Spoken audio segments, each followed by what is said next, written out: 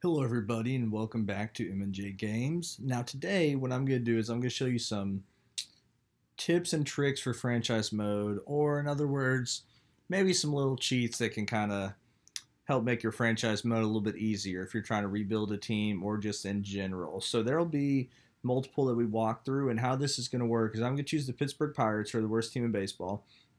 And as the season progresses, I will go through the tips kind of when we reach them. We're really just going to go through stuff on the first year and the first off season. Okay, so I'm going to choose the Pittsburgh Pirates. Excuse me, get started.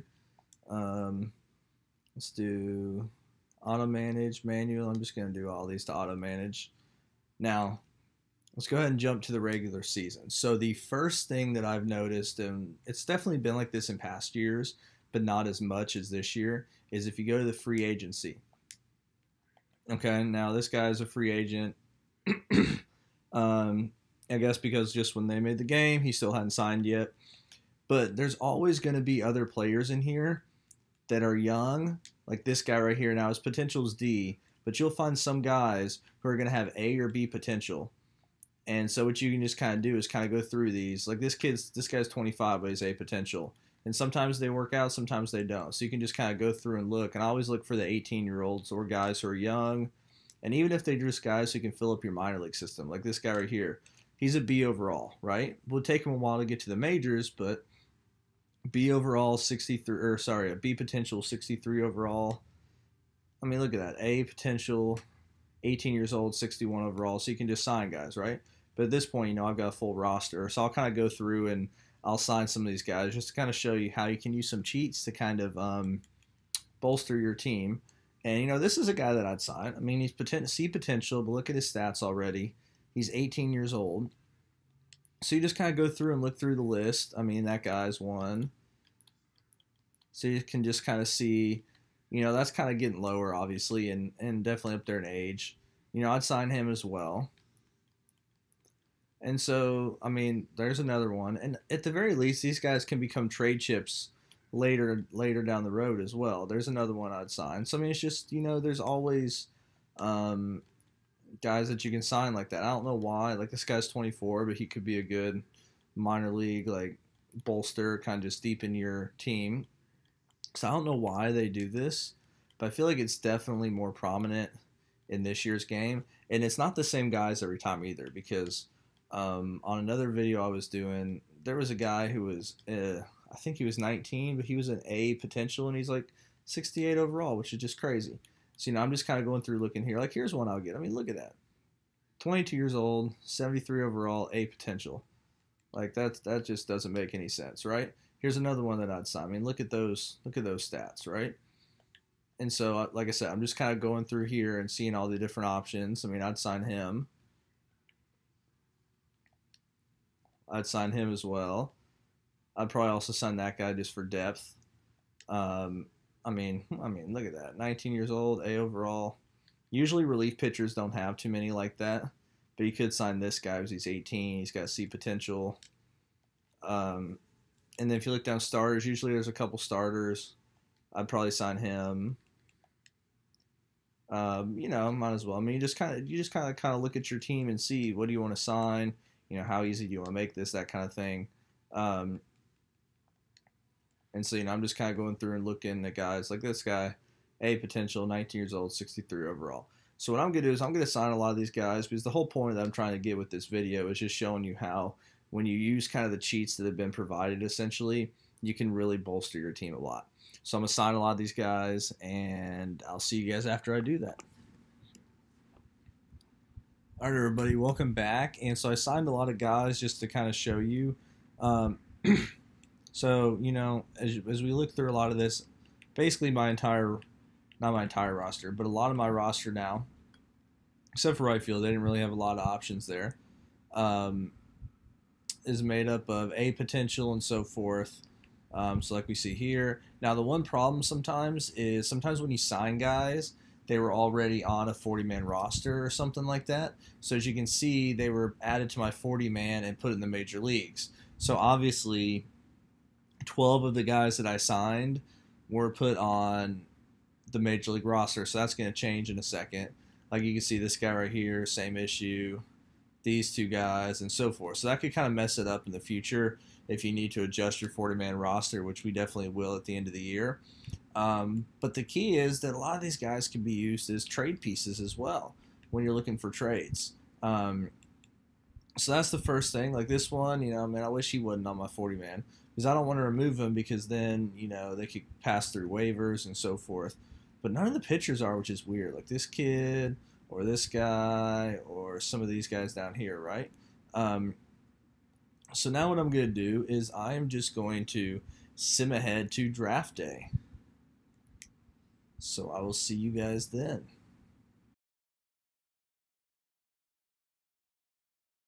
All right, so we are almost to draft day. And since I have the #1 pick being Pittsburgh, now this one is definitely more of a cheat, but the key is you can see all the players that are going to get drafted, decide who you want, and come back and redo your draft, which I can't do that because I forgot to save it beforehand, but there's another way that you can kind of utilize that. So my first round pick, let's just go ahead and pick somebody. Now, one thing that I look at when these blue chips, to be honest, I don't like drafting guys that have a plus sign next to it. That means it's going to be a long time before they're in the bigs, right? And so the key for me is I want to draft the best possible available player who could get me some help in the big leagues the soonest, right? And so it's almost like the Chicago Cubs draft style when they're drafting Chris Bryant and Kyle Schwarber and Ian Happ, right?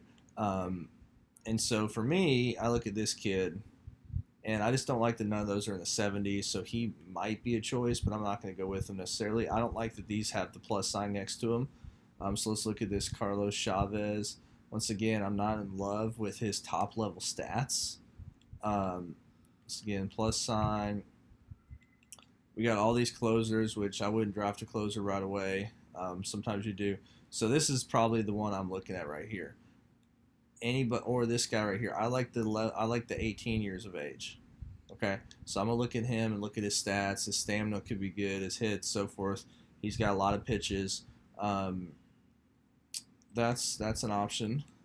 Also gonna look at this guy down here. Less pitches. So let's see. He throws a little bit faster, but he just doesn't have as much variety. I'm gonna go with this guy. So now we're just going to sim through this draft, and then I will show you what I was going to talk about afterwards. All right, so let's see how we did with our #1 overall pick. Okay, solid 66 overall, so hopefully he can be up in the bigs in a couple years. So let's look through some of these other ones. Okay, so he's 22 years of age already, but he's already at 70%. I don't like the 51, 52, 50, 66. Okay. Now this guy's a closer though. That's okay, so that's one of the guys looking at that I decided to pass on. But look at that, 73 overall. Oh man, a couple of relief pitchers taken really high with A overall. Closing pitcher like that. So what I'm doing here, to be honest, is I'm taking pictures of these guys, and you'll see why later. But I'm looking at some guys that I could potentially trade for and get for some very low-level prospects, and I'll explain that. So right now I'm just looking at all of the top guys, anybody that I might want. Let's see, let's go back to him, another starting pitcher. Okay, so that was the other guy I was looking at. So his numbers or starting numbers a little bit higher, I believe. Charles Rowe, look at that closing pitcher. All right, so now what I'm going to do is we're going to go look at a couple rounds down the road where you don't really have A potential. I guess that's a pretty good pick for a second round to see a guy with an A potential. So I'm going to try to find a B potential player that's got fairly good overall, like this kid, or maybe somebody who's in the 70s that's B potential. Yes, that could be an option. And so what I'm doing with this is I'm trying to, like I said, I'm trying to find guys that we could trade to get, because trading in this game is, the system's messed up. And so what actually happens is it's a little bit better this year than in previous years, but it used to be that if a player has not physically played any innings on the field, they had 0 trade value. So you could trade anybody for the top level prospect just because they really didn't care. So like, let's take this guy for example, 75 overall. He's a C rating, but he's Got a high number starting out. Usually you can find some guys later in drafts that are close to the 70s with a B potential. So that's what I'm just trying to find real quick. And after I look at this round, then we'll go ahead and move on if there are no. Okay, we'll take this guy, this catcher. Okay. So I took pictures of that with my phone simply so I can come back to them later. Okay, so I'm going to exit the draft. Let's see how we did real quick with our draft picks. Ooh, really good with those. Oh yeah, I guess that was my pick. Yep. I didn't realize I was looking at my picks. So, two really good ones. That one's solid. I think pitchers are easier to kind of forecast in this game than position players. Are easier to find steals later in the draft. So now, we're not going to worry about trading at the trade deadline this year. Actually, you know what? I'll see if there are any particular trades that I can do using some prospects. And if there are any that I can find that would be good to show, I will show you guys. And if not, we will start back up the video at the end of the season. So here's a perfect example of the trading system being messed up. I got this kid in a trade. I guess the computer automatically did a trade for me with somebody else. And then this is one of the guys that we signed. Literally, this is all I'm giving up for Rafael Devers. Like, are you kidding me? So obviously I'm going to do that because this point of this is to show kind of the cheats that we can do and stuff. And so let's look at another position that we'll really need to help if we want to compete next year. Obviously right field. So let's go to right field and think about a logical trade option. Oh, you know what? I love Franmil Reyes. Give me some Franmil Reyes. So I'm going to look down here and see, all right. Yeah, I mean, who the heck is this guy? Okay.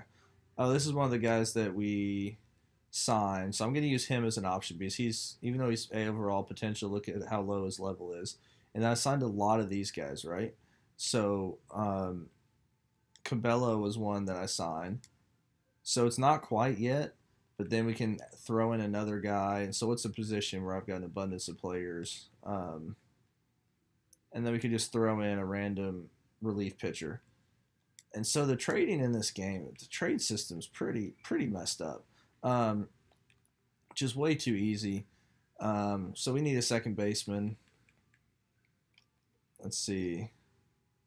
And you know what I could always do is just wait till the off season as well, just because we could see who I would be able to sign and so forth. Where's the guy for? This guy always seems to do well. How's Nico Horner doing this year? Okay, not great. The guy for the Twins, this guy right here. So it shouldn't take too much to get him. I don't like Wilmer Defoe, but as you can see, already almost have him. This is one of the guys that I signed as a first baseman. I mean, look, and there I can even get somebody else back. So let's go and see who's a young guy that I can get that would help, or even just help the bullpen. I mean, are you kidding me? What in the world? See, that's crazy. I mean, just looking at all the different options that you have. I mean, that's just crazy. So let's take him. A little bit lower money. We're the Pirates, so we don't have as big of a we don't have, or what about if I? Yeah, that is just so shocking how easy some of the trade stuff is in here in this game. Well, I'm gonna do this one because I need more starting pitching. So there we go. And that's to get a second baseman. Now, obviously, we need a catcher. And so I'm just kind of showing you how trading and getting some of those guys early on really makes it super easy. Bo Naylor. I mean, he's young. Well, that's at AAA stats. Somebody realistic, right? It doesn't have to be somebody crazy. Zach Collins. I'd be happy with him. Let's throw Jacob Stallings, really? Okay. Well, maybe we could get somebody else then if Jacob Stallings, if they'd make that trade. So let's look at the different options. Gary Sanchez, Vasquez.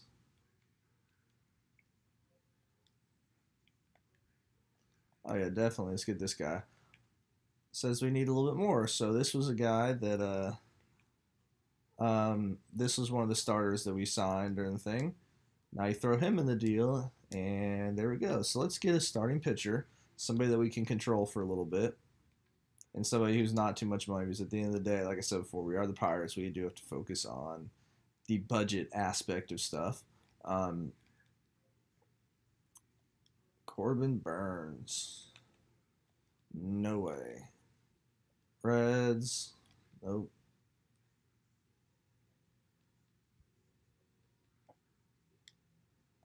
It's not quite there yet. So I'm just trying to look through some options. Okay, this is a good one. All right, so obviously that would be a big time get, right? So we're going to need to give up some big time players. Mitch Keller, I'm going to throw him in there because he's just never quite lives up to it. And this is another guy who's a high level prospect, but I mean, look, he's 25 at that point. But you know, I'm going to keep him around. I'm going to look at one of these other guys, this guy right here. So that doesn't quite get it done, which is good because as you can see, that's a little bit of a higher level guy. So we might need to throw in a little bit higher of a prospect. Fuentes is there, doesn't quite get him. So I'm just kind of testing some stuff out and kind of seeing what trades we can make and so forth. And so I've got a couple different first base options.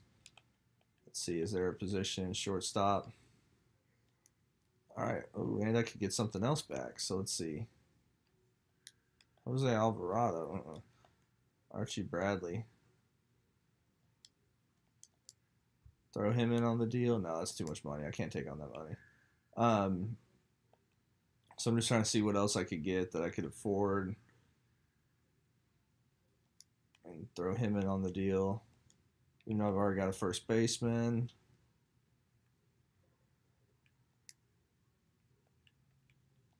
What? Okay, that's crazy.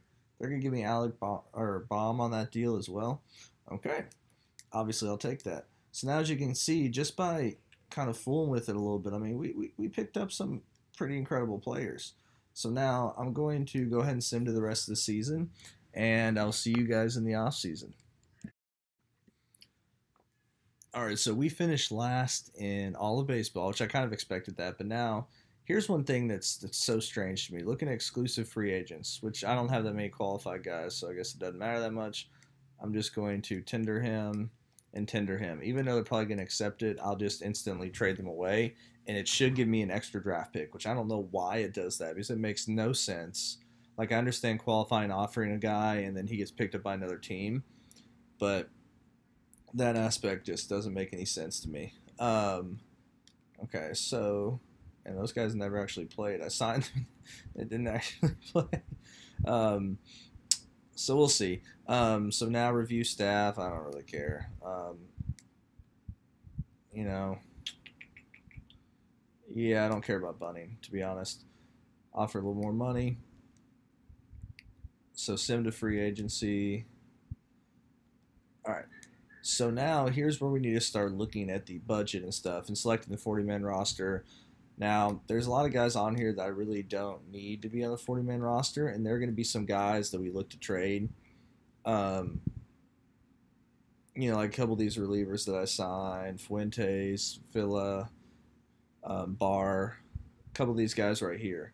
And you'll see why in a second. So first thing I'm going to do, before I actually sign anybody, I'm going to go to trades. And I forget the second team to draft was... All right, so I found the guy, Matthew Martins. And so as you can see, it says that it looks like his trade value is really high, right? But if you actually just plug in any random person, so let's say this guy right here, it says we need to be getting more value than you're offering us. So that is actually an improvement above what it said last year. Because last year, what would happen is it would say, oh, we're offering you a deal, so forth. So I'm just going to put him here. And then you could just pick some other random person. So it's obviously somebody who I've signed. And I just pick him and invest in the deal. So I just got a stud prospect. Now, if I look at left fielders, Lorenz, I think was the guy's name. Lorenz. Yeah, the other guy that I liked, I thought about drafting. This guy right here. So once again, it shows his value high. All I need to do is find another guy who Well, in this instance, there's not many options. But I mean, look at him. Like that is it gets him really close to being able to be offered. And then I could trade this guy as well. Not quite there. So let's see. Is there another guy I can trade?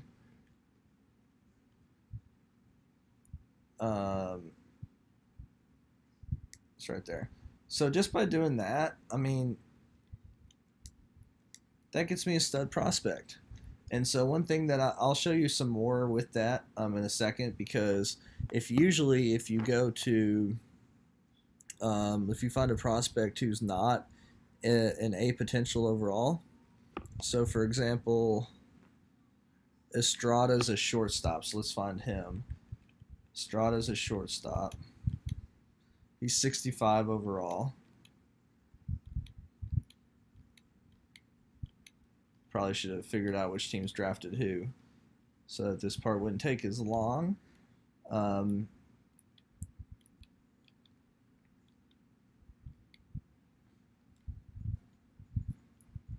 Estrada, this guy right here.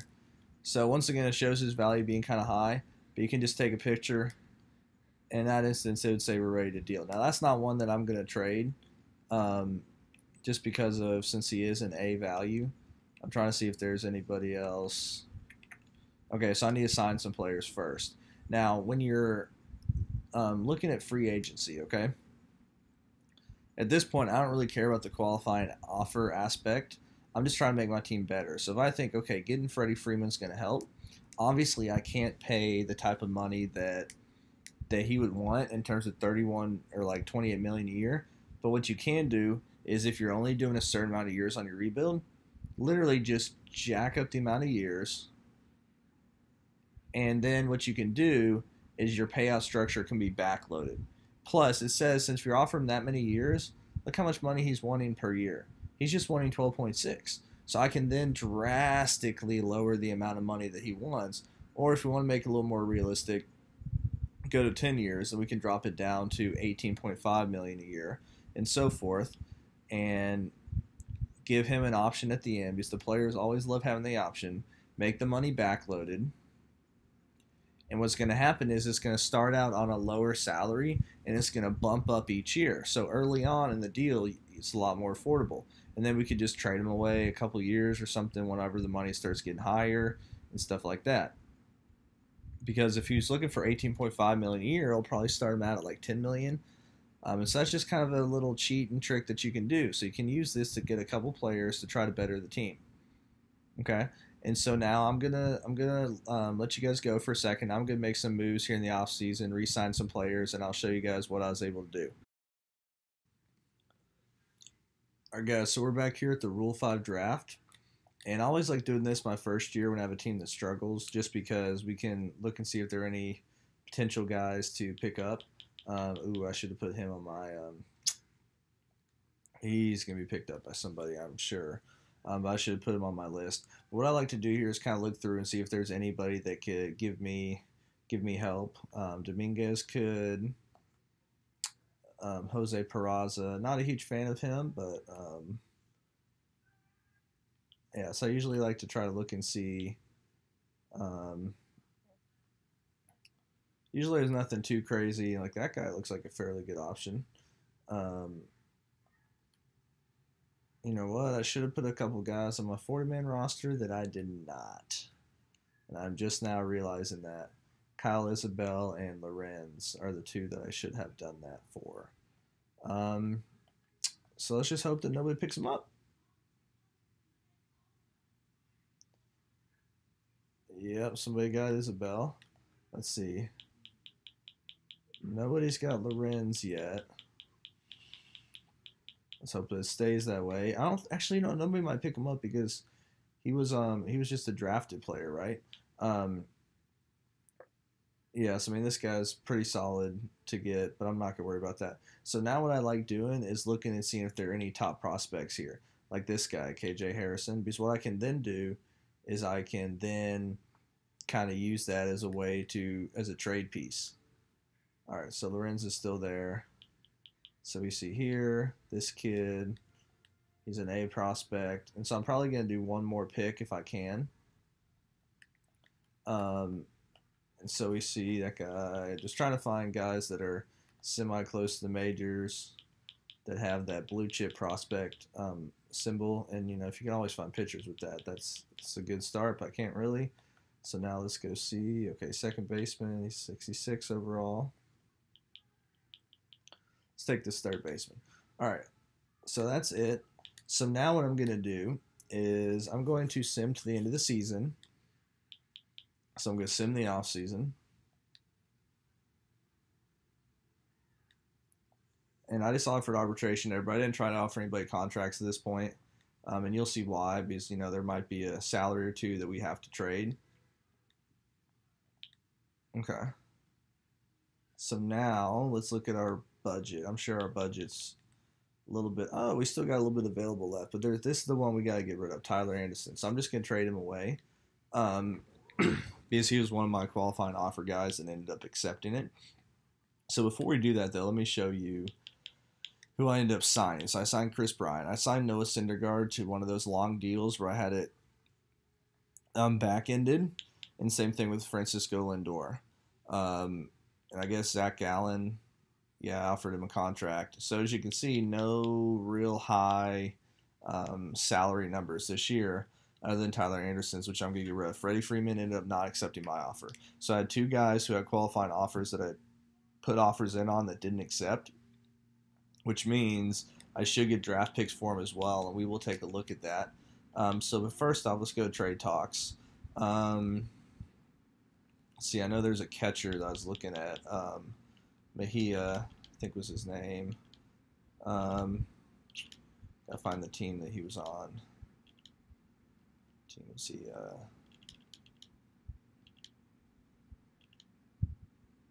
Did I already trade for him? Oh yeah, I did already trade for him. Marilla. Yeah. So one thing you can do, just if you want to try to just get rid of somebody, is someone get rid of him, and I'm gonna put prospects. Like I'll take so you can kind of look through suggested trades and see kind of which one do you like, which one works. You know, are there any prospects that you like? You see whoever's offering the trade. Like I like that one, center fielder. There we go. So now I'm going to look at my roster and I'm going to say, all right, so we've got a couple pitchers. You know, maybe I could do another one. We've got some bullpen arms, but not a ton. Catcher, I feel like pretty good at that. First base, probably need a first baseman. You see, I don't think he's quite there yet. Second baseman, good. So actually what I can do is use Chris Bryant as my first baseman. And then I have a couple guys here. And so we see that I've got a couple of guys who are higher level that I can kind of look at potentially trading. You know, I got Bobby Wood Jr. here, stuff like that. So between Devers and Brom, I always pronounce his name wrong. You know, I probably definitely would keep Rafael Devers. So I'm going to look to trade him. And I'm going to trade him for a starting pitcher. I really like Ryan Yarborough. So it says more value than he's offered. So that's all right. I'll look at another starting pitcher to somebody that I can just kind of throw into the deal. Steven Brault. There we go. So I'd accept that. So now I can use Chris Bryant or Rafael Devers as my first baseman, and they'll just kind of automatically put that in. And then Kyle Schwarber and this guy, Brian Reynolds, Franmil Reyes. Okay, so I could get a center fielder and a first baseman. So let's start with first base. So let's see, because what I'm going to do is I'm going to use the prospects that I just got in that Rule 5 draft to help me trade for a pretty solid first baseman. So Miguel Sano, I mean, so I want somebody who's going to be consistent. I don't really know too much about that guy. Matt Olson, and that guy puts up numbers, but that's going to be a lot to get him, I feel like. So we'll come back to him. That's going to be an option, though. Freddie Freeman, Pete Alonso. Let's see what we can do to get Pete Alonso. So who are the guys? I'm trying to think. I know there's a third baseman. This guy right here. And then is it Packard? Let's see. on active roster, on the 40-man roster. That's crazy that I can do that to get. Wow. See, the trading system just all sorts of screwed up here. So as we can see,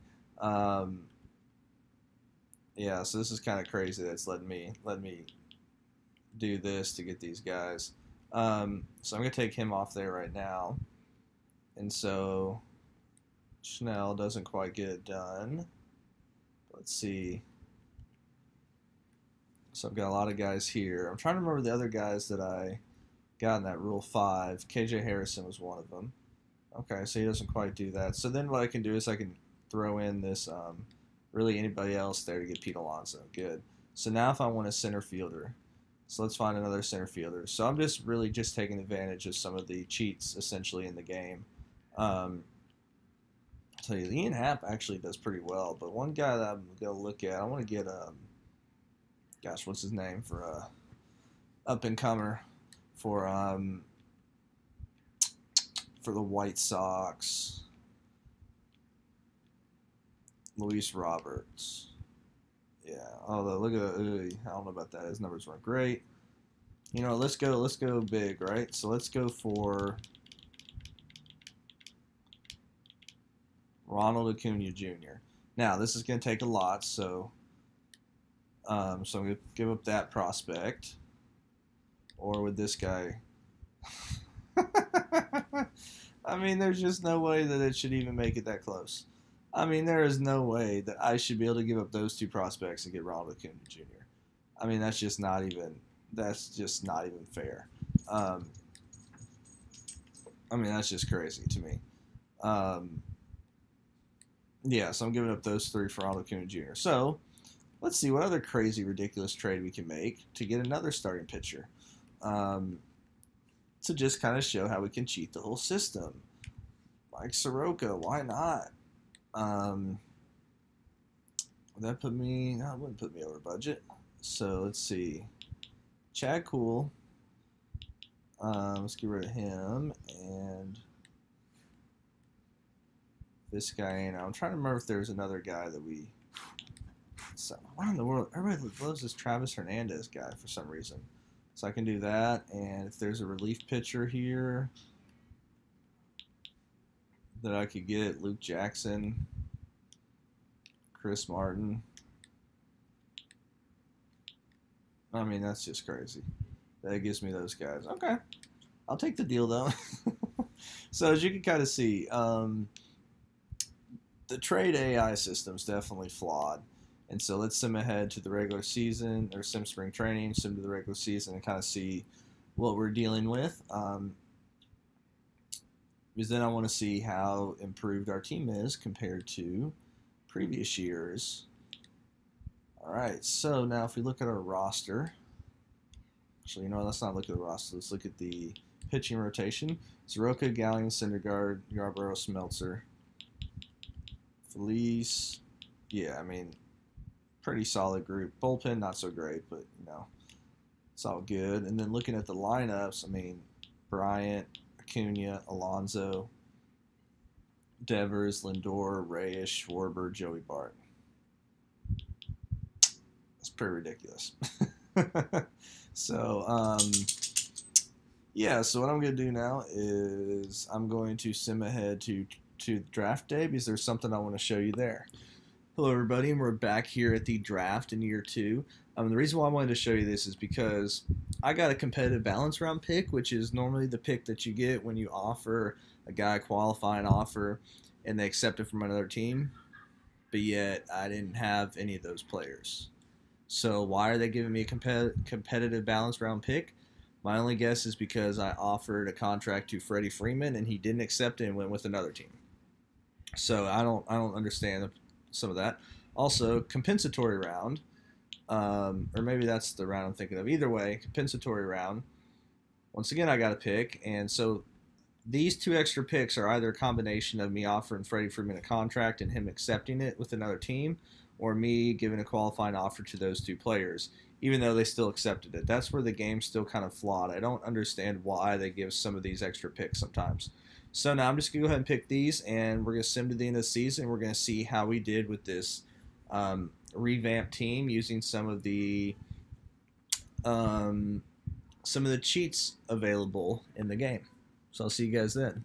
All right, so we are at the end of the second year, and we went 162.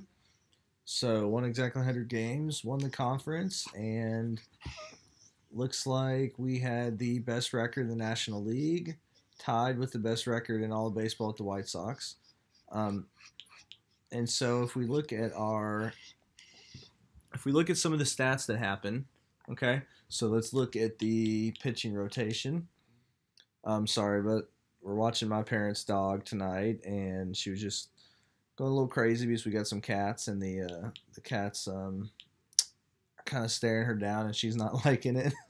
But yeah, so Smeltzer not bad. Yarborough good, Gallen good, Syndergaard good, Soroka great. So I'm gonna put him right here for the postseason.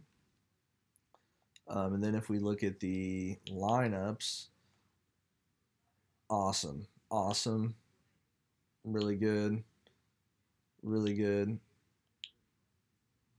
fantastic. I'll take that. I love Franmil Reyes. I mean, that's not great. Why is Chris Bryant not played? Why is he not the DH there? Come on now. And then Kyle Schwarber, which Chris Bryant can play outfield as well, so I'll do that. Then, yep. So, I mean, that's not great. Schwarber's not great. But, I mean, overall, I mean, really awesome. Let's see. Yeah, let me change that lineup real quick. Right, no DH. Let's put Chris Bryant in here. And then let's go left, no DH. Put Chris Bryant. Well, Chris Bryant's already there, so let's do Rafael Devers, and we'll switch the two of them. All right. So now let's just sim this and see how we do. So we lost the first one, won the second one. Oh, so we ended up losing there. Okay, so let's see, 2-8. Man, ugh. Looks like we lost this one. Ooh, that is rough. I had a 3-zip lead. Wow. So obviously didn't get done, but the point of this video that I was making, and probably went a little bit longer than I meant for it to, was to show you how we took Pittsburgh from the worst team in baseball to the best team in baseball record-wise in 1 year, simply by using the cheats and different things that the game provides or allows you to do. So as always, if you like this video, make sure to hit that subscribe button, hit that like button so you can stay up to date with more content. And I'd love to hear your guys' thoughts on this, and I hope you guys have a great rest of your day.